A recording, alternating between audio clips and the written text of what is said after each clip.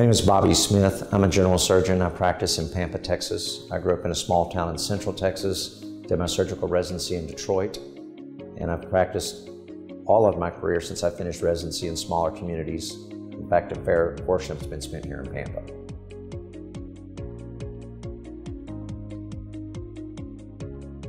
It is all about clarity for our work. We have to see what we're doing. So, I mean, the reality is technology has improved over the last 20 years drastically from when I started using this kind of stuff.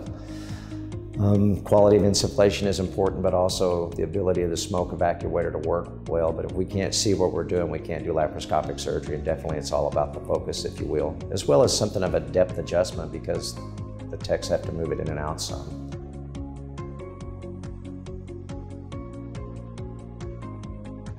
So I would say it's completely important, but the reality is sometimes you have to make do with what you have, although it's meritorious to stop a case if you can't see what you're doing. We obviously have to see what we're doing, so image quality, I say, is probably foremost of importance with laparoscopic equipment.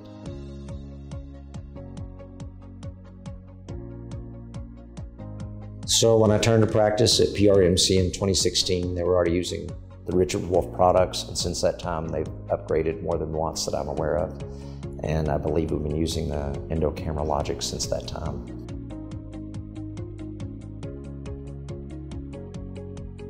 My overall impression is favorable. I mean, the reality is it's the instrumentation of choice at our facility for doing laparoscopic surgery, which is not limited to lap gallbladders or lap appies. We also do some lap colon resections as well as some laparoscopic hiatal hernia repairs. Another advanced laparoscopy. If we didn't have adequate visualization, in fact, excellent visualization would be a challenging to do those kind of procedures.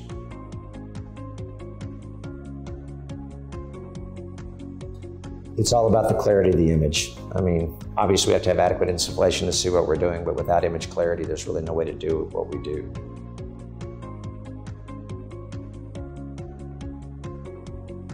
I believe probably the ergonomics of use, which makes it easier for the camera operator, but also the way the camera works and the focus works. They have the ability to get it kind of preset and limit the amount of motion required. There is some challenge for the camera operators when we use an angled lens, but it seems to be a pretty short learning curve for them to overcome that. Utilization by our assistant staff is probably the biggest challenge, and they seem to be pretty responsive to it.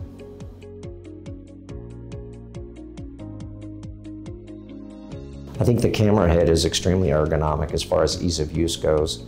Since I don't really have to use it that often, I can't say as much. That would be more something our techs utilize. But in a smaller rural facility or a smaller community where we don't have all trained staff, sometimes we're having to use some unlucky scrub tech to provide the service, and even one who has minimal experience is able to operate it and utilize it, and I believe they're able to position themselves comfortably so that it doesn't put them in an unfavorable position for personal injury.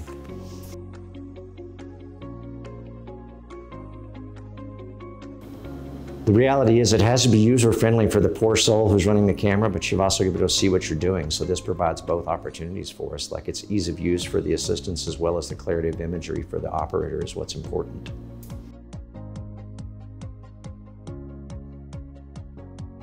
To this point, it's been excellent. We've been able to get good quality products. The reality is there's always some wear and tear, and sometimes damage occurs by utilization, and they're very responsive to appropriate repairs and upgrades as needed.